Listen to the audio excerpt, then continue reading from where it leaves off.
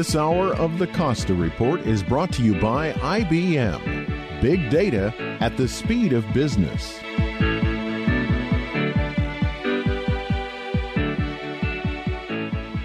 Welcome to the Costa Report. I'm Rebecca Costa, and thank you for joining me for another 2 hours of Straight Talk Radio. I want to take a moment to welcome U.S. military personnel who are joining us over the Internet, especially those of you who are serving in remote locations. Thank you for your service and for being with us again today. In just a moment, former Second Lady, historian, and author Miss Lynne Cheney will be with us to explain why partisanship and divisiveness has a much longer history than we imagine. For those of us who wonder what purpose the infighting we see in our nation's capital can possibly serve, in today's program, we find out how and why the first oppositional party was formed. But before Cheney joins us, as is my custom each week, let me tell you a little about her background. Lynn Ann Vincent was born in Casper, Wyoming. Her mother was a deputy sheriff and her father a successful engineer. Cheney received her bachelor's degree in English literature from Colorado College, her master's from the University of Colorado, and her Ph.D. from the University of Wisconsin at Madison. Then in 1969, 9 years after meeting him, Lynn Vincent married her high school sweetheart, Dick Cheney, and together they raised 2 daughters, Elizabeth and Mary. From 1986 to 93, Cheney served as chairwoman for the National Endowment for the Humanities. And in 95, she founded the American Council of Trustees and Alumni, an organization devoted to education reform. From 95 to 98, Cheney also co-hosted CNN's Crossfire. She served on the board of Lockheed Corporation until 2001, when she stepped down prior to Dick Cheney's inauguration and assumed the role of Second Lady of the United States. Today, Ms. Cheney is a senior fellow at the American Enterprise Institute for Public Policy Research and has authored and co-authored more than 12 books. And today we're going to talk about her recent book, which the New York Times heralded as the most important book to be written on our nation's fourth president, a detailed account of the man known as the father of the Constitution, James Madison. It's my pleasure to welcome to the Costa Report former Second Lady, historian, and best-selling author Lynne Cheney. Thank you for being with us today, Ms. Cheney. Well, it's a pleasure. Thanks for having me on your show. Now, your newest book is quite an achievement. It not only sets the record straight about our fourth president, but it also puts the current partisanship in Washington and the struggle we seem to be having with government overreach into proper perspective. Would you agree? Yes, I think those are two different things, but I would agree with both points. You know, it's difficult to know whether what's happening in our government today is unusual if we don't know what happened before. So in this respect, examining what our nation was going through when Madison was elected president helps us to see that we're still a young nation that's struggling with many of the same issues as we did then.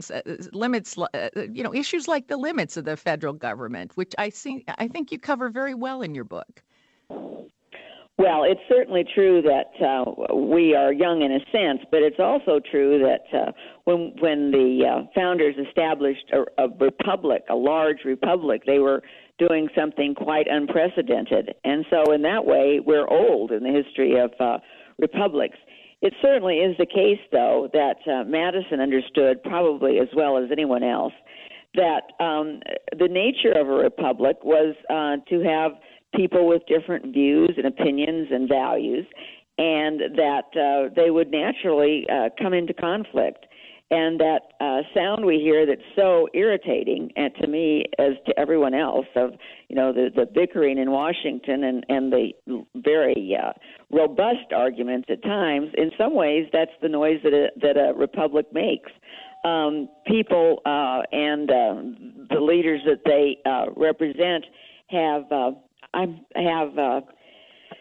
different views that they'd like to see prevail. And Madison was one of the first to make clear that, if you have something that you believe in that you want to see go into effect, you better fight for it.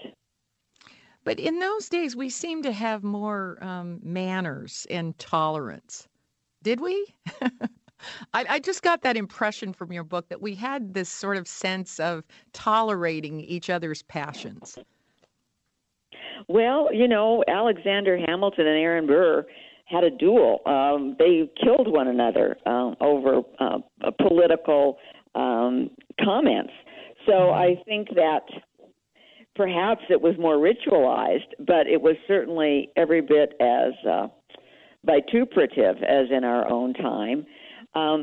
Even a man like Madison, who was very discreet, would, vent his feelings about some of his fellow American leaders in letters to Jefferson.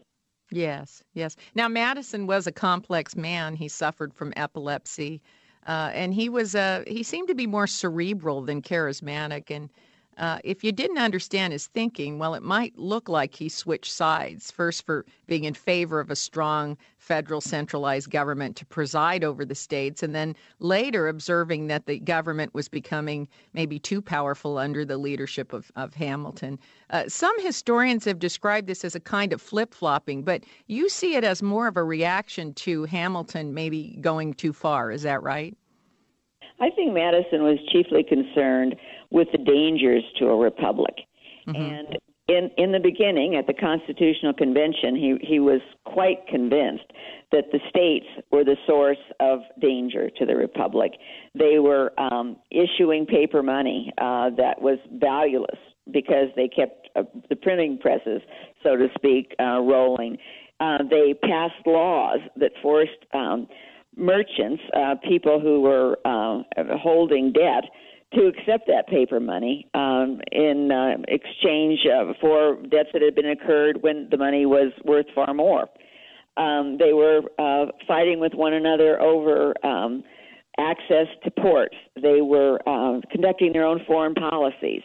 And Madison saw all of that as the greatest danger to the republic, or to any republic, that kind of power in many centers that was in constant conflict, not only powers with one another, but with the national good. Well, I can't help but draw some parallels. We're printing money that isn't tied to anything today also, aren't we? That's a good point. I knew Jack Kemp very well, and he was a constant advocate for going back to the gold standard. And when you read about the early days and the dreadful inflation that people faced, you begin to understand the point he was making. Mm-hmm.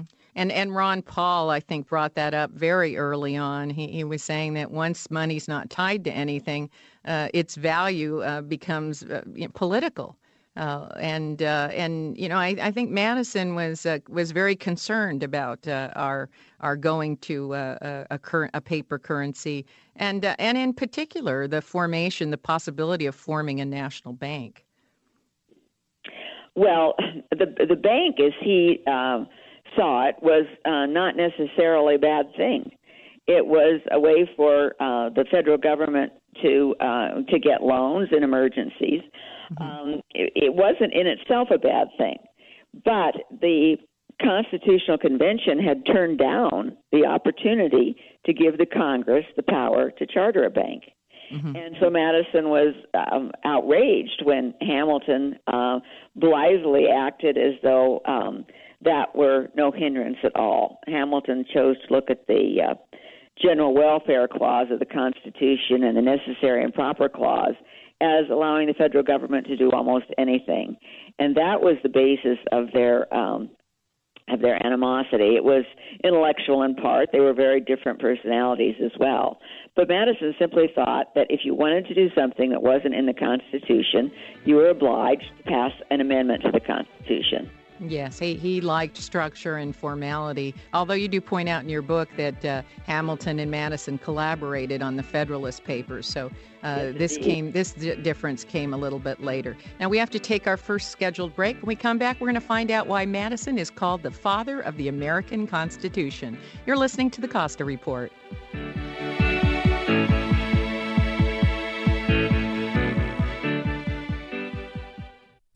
The crisis in the Ukraine is the latest global conflict to pit the United States against Vladimir Putin's Russia. While the Cold War may have ended, U.S.-Russia diplomacy is here to stay. Understanding this volatile new era is not easy. For many years, experts have been trying to explain Russia's new leadership, but cracking the inner circle has remained elusive until now. The American Program Bureau represents some of the most knowledgeable and prominent Russian insiders who are available to speak to your organization. Experts such as Mikhail Gorbachev, former leader of the Soviet Union and master architect of modern-day Russia; Vladimir Posner, the dean of Russian journalism; Andrei Kozyrev, the first foreign minister under Boris Yeltsin; and Pavel Palashchenko, chief advisor for 25 years to Gorbachev, are available to speak at your next event. No Speakers Bureau offers greater insights into how Russia impacts our economy, our world, and our lives. To schedule these esteemed leaders for your next event, contact the American Program Bureau at 800-225-4575 or apbspeakers.com. Every day our world gets more complicated. Not only is new information coming at us faster than we can manage, new regulations, technology, and the effects of globalization have made it much more difficult to succeed. That's why I wrote The Watchman's Rattle, a book that, for the first time, explains how complexity makes it hard to separate facts from fiction, and eventually causes us to make important decisions based on unproven beliefs. And not just us, our leaders also fall prey to this phenomena.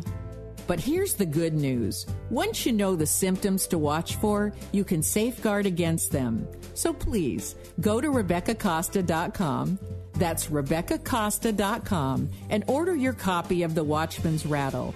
It only takes a few minutes and the shipping is free. That's RebeccaCosta.com. Do it now. You'll be glad you did. Hi, registered pharmacist Ben Fuchs here. I've been studying healthy bodies for 35 years, and what I've got to tell you may shock and surprise you, but if you listen up, it may change your life. To the list of discredited scientific truths, you can now add the scientific theory that states that all proteins arise from the simple activity of genes. Thus the notion that we have genetic diseases, and that's that. Well, as it turns out, that's not that, and we actually do have a lot of say in how our genetic destiny shows up. Genes are responsive to our environment. Genes read the circumstances that a cell is residing in by interacting with various biochemicals. Some of these biochemicals may tell a gene that a stress is occurring and a specific protein must be produced, and a gene that codes for that protein turns on. Others may tell a gene that all's well in the world and the appropriate protein needs to be produced that way.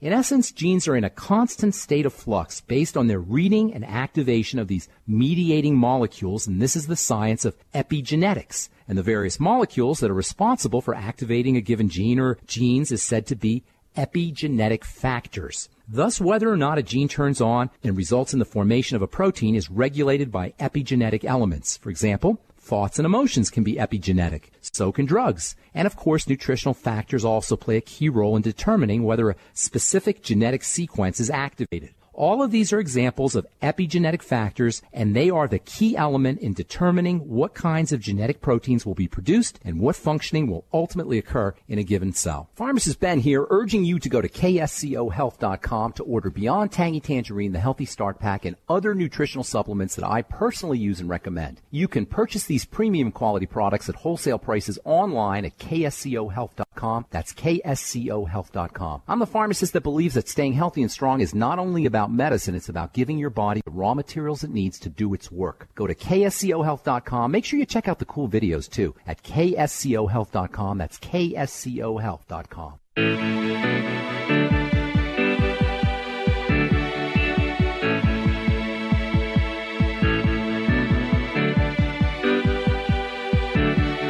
Welcome back to the Costa Report. I'm Rebecca Costa, and my guest today is former Second Lady, historian and author Lynne Cheney. And before the break, we were talking about James Madison's difference of opinion with Hamilton, despite both of them collaborating early on the Federalist Papers. Over time, Madison became concerned with overreach by the federal government. Now, you make the case that without Madison's first draft of the Constitution for the state of Virginia and his calling of and implementing the Constitutional Convention, including making sure George Washington attended the convention and that the important delegates from all states and the most influential people in the country attended, that we might not have the Constitution. Is that right? Oh, I think that's right.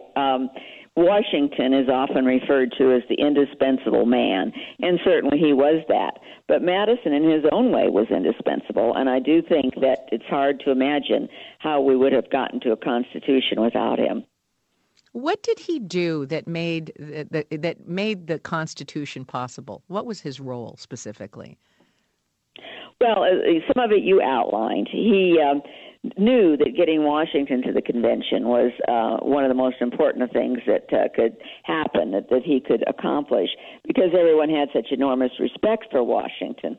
But Washington wasn't about to plunge into an activity that wouldn't do his reputation any good. And so Madison was not only writing letters to Washington to try to persuade him, he was making sure that the finest citizens, the most upstanding citizens from various states attended, and he was then sending Washington the list, so he knew that Washington knew that he would be amongst peers.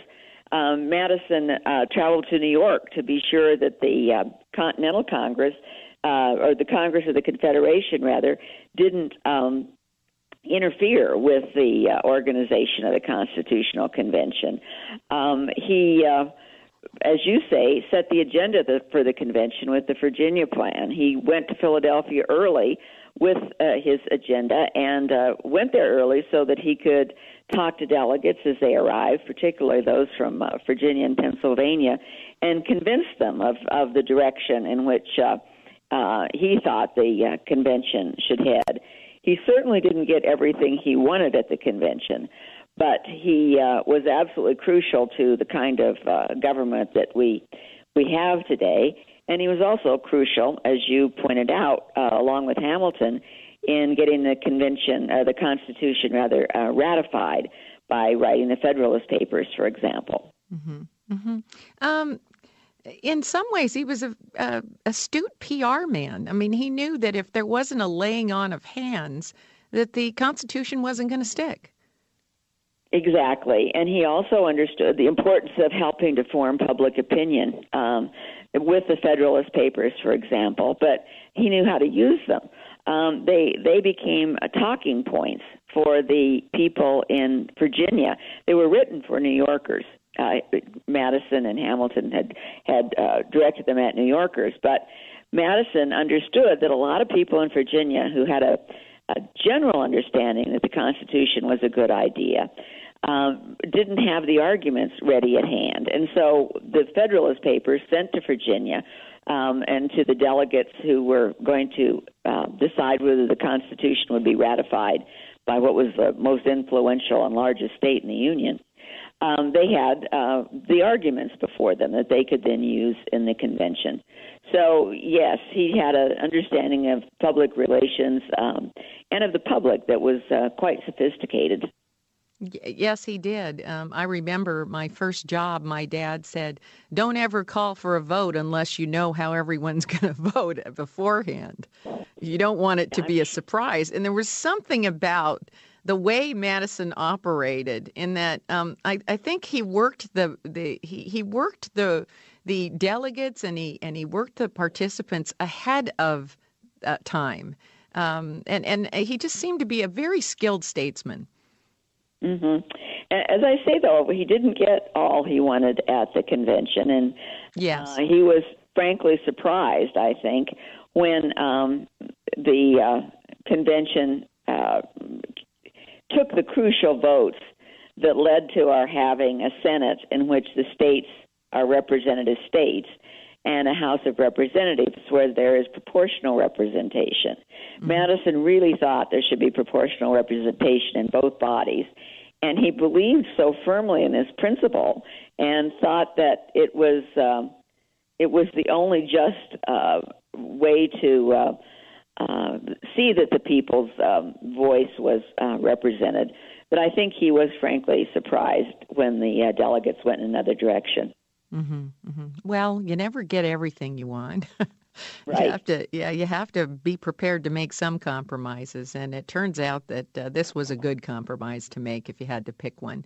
Now, bringing all of this home to what the country's experiencing today, there's no way that Madison or other of our founding fathers could have conceived of the technological changes that we've gone through in such a brief span of time or how we're now struggling with some basic definitions, things like enemy combatant and some brave scholars are saying that we need something like a constitutional convention again, because the Constitution has to evolve and be amended to fit the world as it is today. While there are a lot of people that are really afraid that the principles will be hijacked by, private agendas, big business. What do you think? Is the Constitution keeping step with where we are today?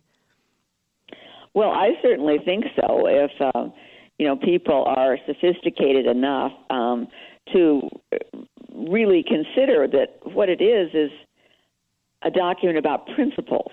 Yes. And the Supreme Court, for example, just decided that if the police stop you, the cases both involve the police stopping people in cars. The Supreme Court decided that you do not have to have your cell phone searched, that involves unreasonable search and seizure, in the words of the Constitution. So now if you think about that, it's pretty interesting, because first of all, the founders couldn't have imagined cars, and secondly, they couldn't have imagined cell phones. But here is the Constitution used as a basis to make a decision involving cars and cell phones.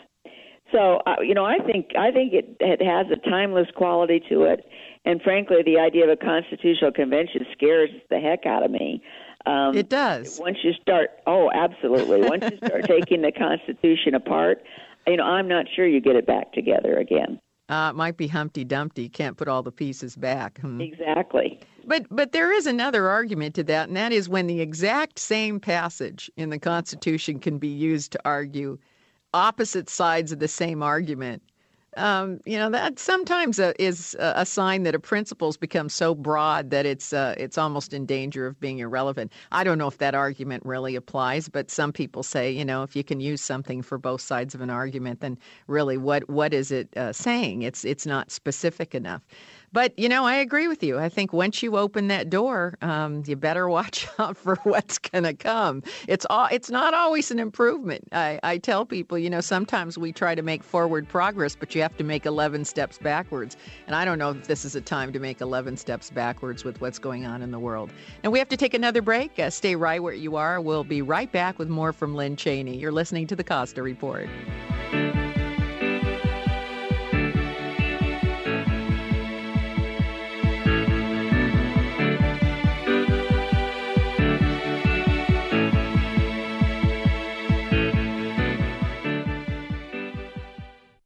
Did you know that every day we create 2.5 quintillion bytes of data, and that 90% of the data in the world today has been created in the last 2 years alone? This data comes from everywhere, and it affects everyone. This data is big data. Big data is all data, and it's more than simply a matter of size. Big data represents an opportunity to uncover new insights, make your business more agile, and answer questions that were previously beyond your reach. IBM's Big Data platform uses sophisticated technologies and patented advanced analytics designed to complement your existing information infrastructure. The IBM Big Data platform allows you to get started quickly today and expand to address more complex problems tomorrow. It doesn't matter where you start, it matters that you start. Find out how IBM can help you turn big data into a competitive advantage by visiting ibm.com/bigdata today. This is a major KSCO programming alert. Never in our history have so many of our listeners been so concerned about the status of our afternoon drive program, formerly called Happy Hour, currently called Flight 1080, and for good reason. We have had some very talented, but sometimes very rude and abrasive co-pilots on with Dave Michaels, the pilot in command. But all the co-pilots are gone now. What's up here? In particular, everyone wants to know if Traffic Lackey is history, and if so, why? Find out on the next KSCO special this Saturday, 10 a.m. to 12 noon, right here on What Kind of a Station Is This Radio, AM 1080 KSCO. Hi, Kingsman Car Club member Kathy Walls here, inviting you to our 8th annual Hot Rods on the Green car show, June 28th and 29th. Bring the family to Twin Lakes Church in Aptos and check out the coolest customs, hot rods, motorcycles, trucks, tractors, and more. There will be local food trucks for a quick bite, kids' games, a demonstration by Capitola Police K-9 team, and raffle prizes. For more information or to register your vehicle, check our website, tlc.org/Kingsmen. Don't miss this show. Coast Paper and Supply has been family-owned and operated since 1948. They have a wide array of products available, including brand name and eco-friendly cleaning supplies, paper goods, and compostable plates, cups, and cutlery. Whether your needs are for business or home, Coast Paper and Supply's friendly and reliable staff have what you're looking for. They even accommodate special orders. You can find them at 151 Josephine on River Street in Santa Cruz, Monday through Friday from 8 a.m. to 4:30, or call at 831-423-3350. Coast Paper and Supply is a proud member of Think Local First. New Nike ad campaign. Picture Luis Suarez, hard at work on the pitch, and the announcer says, "Hungry for victory? Just chew it." There's a couple of things I've learned from this World Cup. What have you learned? The English suck at soccer. That is correct. They your life depended on it. You are correct. Man, you guys have no idea what to do out there. Nope. What happened? I have no idea. That Italians are delicious. Of course. I knew that was going to happen. Well, you're out there on the pitch and you've gone maybe a few hours without eating, and all of a sudden this Italian guy comes up next to you smelling like garlic and olive oil. You just can't help yourself. Nom, nom, nom, nom. Don't miss Hellbard's Links That Stink with Rick and Rosie on Good Morning Monterey Bay every Wednesday at 7:15 on KSCO AM 1080.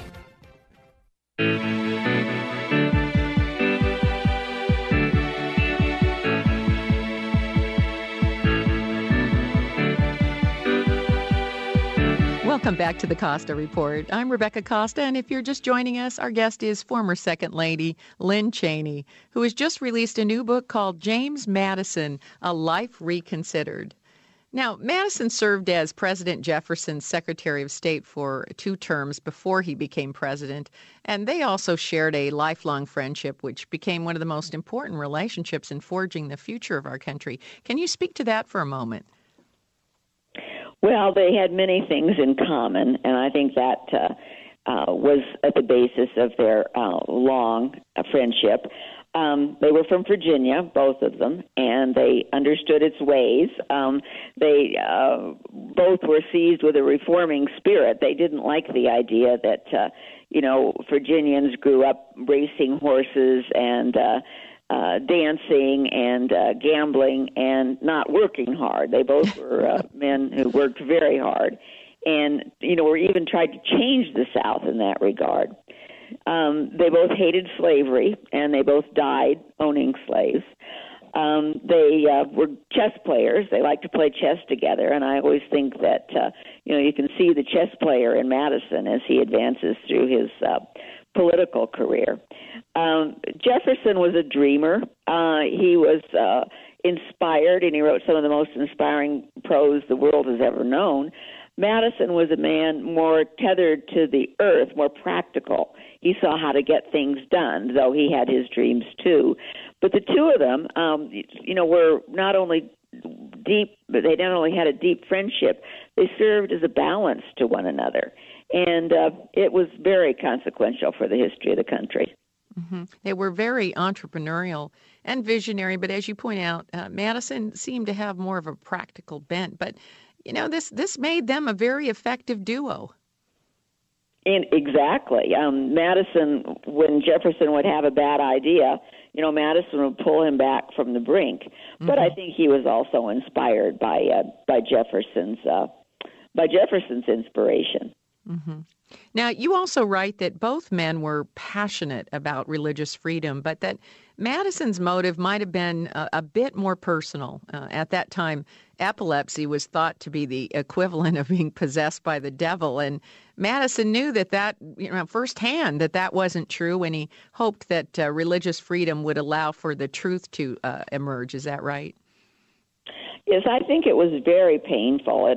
It was a time when people who were Orthodox Christians felt under attack from the deists, the Enlightenment generally. Mm-hmm. And one of the attacks, largely from David Hume, or he was the leader of it, was against the idea that supernatural forces were at work in our lives. And that, devils possess people, that God contravened nature and caused miracles to happen. And Hume, by questioning all of this, made the Orthodox Christians of the time really quite defensive, and they weren't willing to give up on any supernatural interpretation.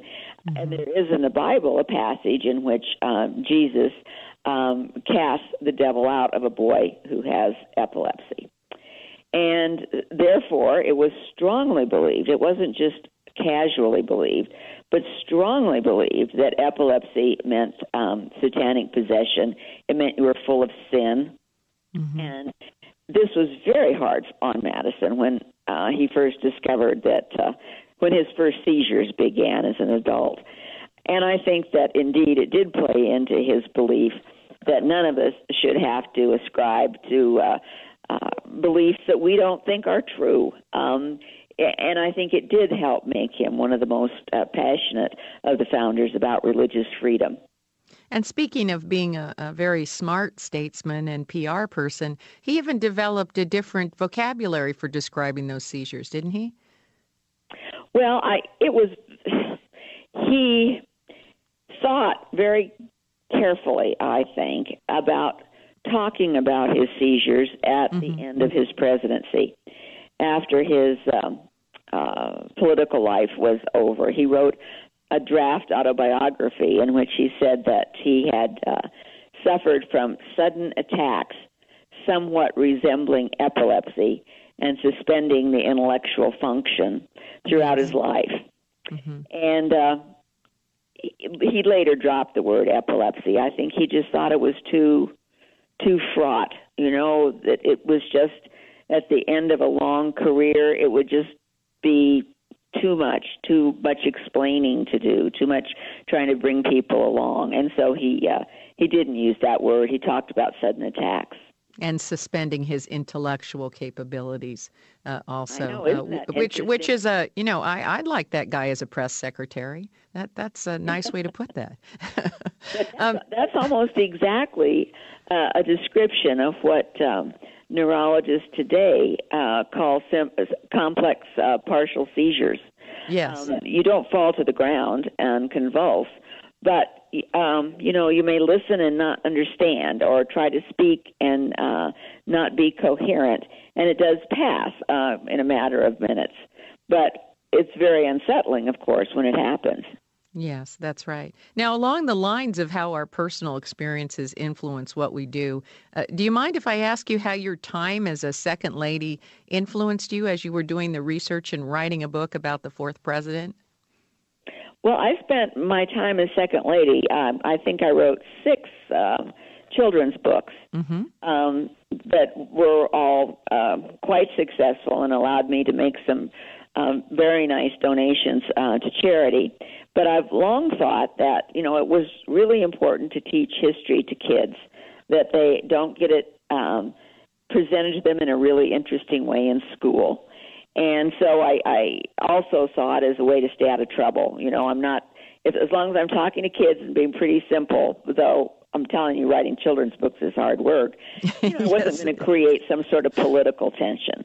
Uh-huh. So I did that as second lady, and then began work on Madison as the time for Dick to be vice president no more approached. Mm-hmm, mm-hmm. And speaking of being the second lady, you make the point that Madison's wife more than made up for some of his reserve and had a lot to do with his success, particularly his election as president. Is that right? Well, particularly in those days, I'm not so sure now that being a social success in Washington, if one spouse is, that it helps the spouse who's the politician anymore. But in those days it did. Washington was a miserable place to live. Dolly opened their home on F Street to all of these members of Congress who are living, cheek by jowl in tiny boarding house rooms, and saw to it that everyone had a very good time, that they got to chat with Madison casually about any subject they wanted. And I think it did help people not only respect him, but like him. And in those days, the Congressional Caucus decided the presidential nominations. And so it was a pretty good thing to have people both respect and like you when it came time for the parties to nominate their candidates. Now, frequently I talk to former senators and former representatives from Washington, D.C., and one of the things that they complain about is that a lot used to get done around a barbecue. There used to be a lot more socializing between the left and the right around Washington, and that doesn't seem to happen anymore. But, something happens when you show up at somebody's birthday party or, you're eating a hamburger around somebody's swimming pool. The whole attitude changes, and people seem to be more sociable and willing to listen and shake hands and work things out. And I consistently hear that a lot of that has just broken down, and we don't have as much socializing. So I'm not so sure. Maybe Dolly Madison's approach could make a comeback. I don't know. Now, we have to take our last scheduled break, but stay right where you are. We'll be back after these important messages from our sponsors. You're listening to the Costa Report.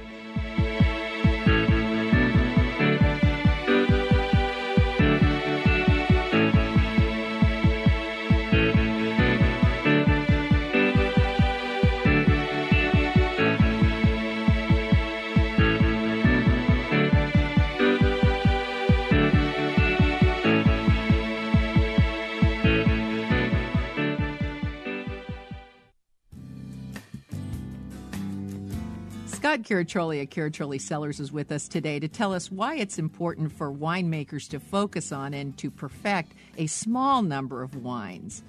Really, because we wanted to do sparkling wine and do something different, and that's such a laborious process in being able to deliver that. Really focusing on just Chardonnay and just Pinot Noir and making 4 really distinct wines out of them, a Brut and a Brut Rosé in our sparkling package, and then a still wine Pinot Noir and Chardonnay.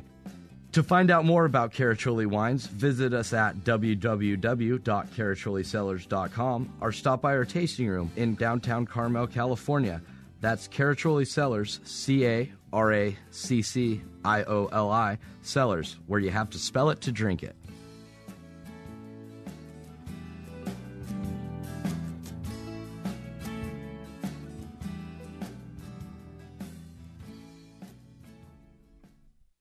Did you know that every day we create 2.5 quintillion bytes of data, and that 90% of the data in the world today has been created in the last 2 years alone? This data comes from everywhere, and it affects everyone. This data is big data. Big data is all data, and it's more than simply a matter of size.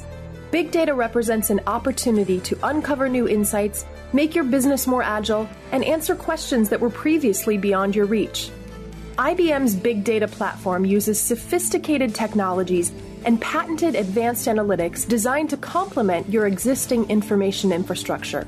The IBM Big Data platform allows you to get started quickly today and expand to address more complex problems tomorrow. It doesn't matter where you start, it matters that you start. Find out how IBM can help you turn big data into a competitive advantage by visiting ibm.com/bigdata today. You haven't experienced yogurt until you've tried a Mossy, embodying health and flavor in a true whole milk, green-fed dairy beverage. Every sip pays homage to our old world cows and the ancient culturing methods their milk benefits from. With over 30 probiotics, a Mossy's undeniably nutritious, refined, cultured sensation bolsters your health and awakens your passion for dairy. A Mossy's so good, and you need to try it. Contact your Longevity distributor or call 877-878-4203 or go to gcnteam.com. Hi, I'm Rebecca Costa, host of the Costa Report. I don't know if you feel a little sluggish in the middle of the afternoon like I do, but if you do, I'm going to suggest you try Pollen Burst. It's an orange-flavored energy drink that comes in a packet, and it tastes a lot like that other orange drink the astronauts used to drink. You know the one. Pollen Burst contains vitamins A, B1, B3, B6, B12, pantothenic acid, vitamin D3, and gluconolactone, all designed to give you an energy boost that can last for hours. Pollen Burst comes in a box of 30 packets for $56 or 2 boxes for $100, and you can order it right now at kscoteam.com. The next time you feel tired and need a little boost, skip the coffee, soda, or candy bar and mix up a cold glass of Pollen Burst and do your body some real good. Go to kscoteam.com. This is Sean from out in Santa Cruz. Join us this week as we share views from the queer community. We welcome back Mindy Forsythe, mom and blogger, and we will be discussing gay themes in kids' movies, her viral blog on How to Train Your Dragon 2, and her 11-year-old son perspective on LGBT rights. Don't miss out, Saturday at 7 p.m. on KSCO 1080 AM. Check us out at outinsantacruz.com. I'm Sean, and you've been queered.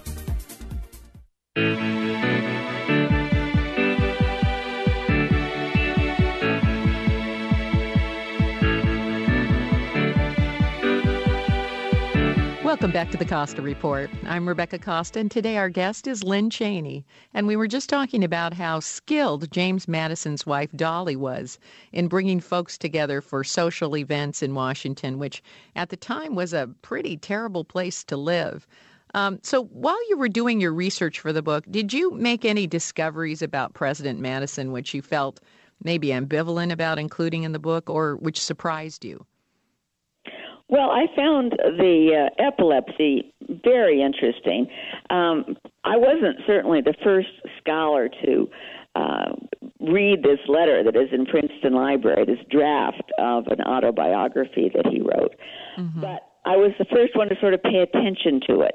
It's such a complicated subject. Here's a man that says in 1816, after he's been responsible for everything from the Constitution to the War of 1812, who said that he had sudden attacks resembling epilepsy. And the tendency has been to regard him as a hypochondriac, to say, that he probably didn't really mean it. Well, I decided that he was not a man who used words loosely, and I wanted to really investigate what it was. And I found that just an interesting and complex subject, particularly when I began to think that it influenced his views on religious liberty. Earlier in our talk today, I mentioned that it seemed to me that in the time of Madison, we had more tolerance. What are the chances we would elect a president today who had epilepsy? Even with all the modern drugs to control the symptoms, it's inconceivable to me that we would tolerate it. And yet, in those days, we believed it to be the possession by the devil. We believed it to be Satan's hand. And yet, we still could see that the skill far outweighed the medical challenge. Well, except that no one knew Madison. I mean, a very close circle of people. But there had to be some people that knew that, because when you phase out, epilepsy, it's hard to hide an epileptic attack, even if it's not a grand mal seizure. You tune out. Right. But I do think that the general knowledge of it was pretty closely held. Presidents weren't on TV, of course. There was no television. They weren't on radio. Yeah, those were the good old days where everything didn't have to quite be so public. Madison also became very skilled at recognizing when a seizure was coming on. And you can see this, particularly at the Virginia Ratifying Convention, where he stops in the middle of a speech and says, I have to leave now, and I'll be back in a few days. And he went to his room at the Swan, and I just feel certain that it was a time when he had a seizure. Mm-hmm. So he would just remove himself. Yes. But your question is a very good one, because today you couldn't keep it secret. I think that, by the time you run for a high office, you can be pretty sure that your medical records will be looked over gone through with a fine tooth comb. But epilepsy, Chief Justice Roberts has had, we know, 2 seizures. So that's when you have a diagnosis of epilepsy, and is clearly well under control. I agree with you, it'd be pretty hard to become president, but I think the other side of that is someone like Chief Justice Roberts makes it very clear that in at least some cases, epilepsy can be very well controlled, and a full and active life can be had even by those who are so afflicted.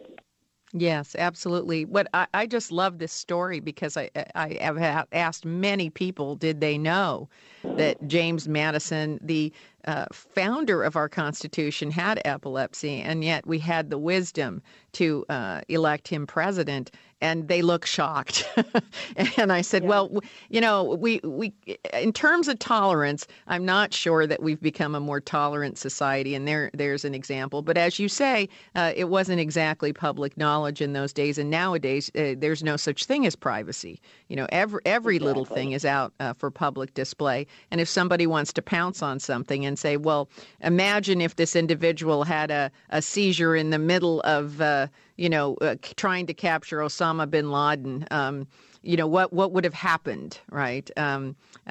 People are going to attack every little thing that they can find, and they do go looking for it. Now, Madison was the president of small government. But in recent years, we've seen everything from NSA surveillance to IRS overreach. Our federal tax code, I think, is over 75,000 pages now, and everything from patent laws to FCC and banking compliance. It's just become so complex and overregulated that it's caused a bit of a paradox. I mean, we want small government, but we also want real oversight over these complex systems. So how do you make government small with so much overregulation and so much to oversee? Well, I think, if Madison were to visit us today, he would certainly understand that the increased size of the nation meant an increased size in government. But on the whole, I do believe he would be appalled by the scope and reach of the federal government. What he would really be appalled at, I've been thinking about this today. There was another Supreme Court decision that went against the president and said that he had no right to make the interim appointments that he did, that he had overreached as commander and as president when he made those appointments. I think that would appall Madison most. The idea that people believe now, and there's a strong body of opinion, that we need to evolve the Constitution. Mm-hmm. And if it doesn't give us the power to do what we think is right to do, then we simply figure out a way to do it anyway. And principled as he was, and strongly as he felt about the Constitution having created a limited central government, I think that would probably shock him most. Well, I agree with you. As I read this book, I thought if we could just bring him in a time machine to the present, he'd be mortified. Yeah. He'd say, wait, let me explain to you what we really meant, and this wasn't it. Mm-hmm. Well, unfortunately, we are all out of time today, but it's been a pleasure having you with us, and I want to thank you for your service to our country and for writing such a masterful book on our fourth president. I truly enjoyed it. Thank you, Ms. Cheney. Well, it was a great conversation, and I certainly enjoyed it, too. So thank you for having me on. Thank you, and come back soon. Thanks. Bye. If your station is leaving us after this hour and you have a question or a comment to make about today's program, you can email me at RebeccaCosta.com or drop me a note on Facebook, Twitter, LinkedIn, and let me know how you felt about our conversation with Lynne Cheney today. Again, her book is titled James Madison, A Life Reconsidered, and reconsider we should. Kennedy once said that Madison was the most underrated president in American history, and I promise you, once you're finished with Cheney's book, you'll understand why. Madison was focused on doing, and like so many leaders who'd rather do than argue, he got very little credit for his achievements, not nearly enough. And by the way, if you missed the full interview with Lynne Cheney today or any of our other weekly guests, remember you can download previous episodes of the Costa Report from our website, Apple, iTunes, Podbean, and our new YouTube channel. And while you're at our website, take a moment to check out the new video of the first public debate on the Affordable Health exchange and how it's affecting public and private insurers 6 months after the fact.